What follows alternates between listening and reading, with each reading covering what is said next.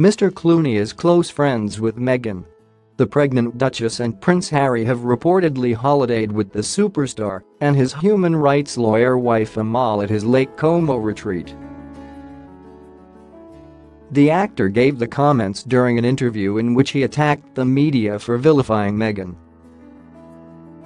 While Mr Clooney insisted he was not going to make the godfather of Meghan and Harry's eagerly anticipated royal tot, despite speculation to the contrary, he did let slip a vital clue as to the baby's due date. Mr Clooney explained the Duchess is 7 months pregnant. Therefore, Meghan should be due to give birth in roughly 8 weeks' time. It would consequently follow the Duchess would give birth in mid-April.Mr Clooney's claims have, however, been called into question by a series of veteran royal photographers who spoke to the Daily Telegraph.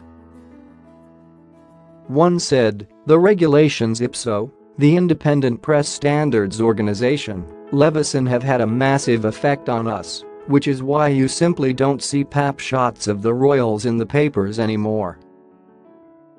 I think I've seen pictures of Meghan going to yoga once. There was another of her out in Notting Hill last month. That's about it."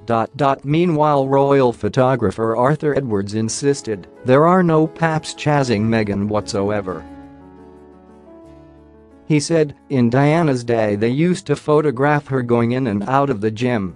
They'd get in the lift with her at Gatwick. What pap shots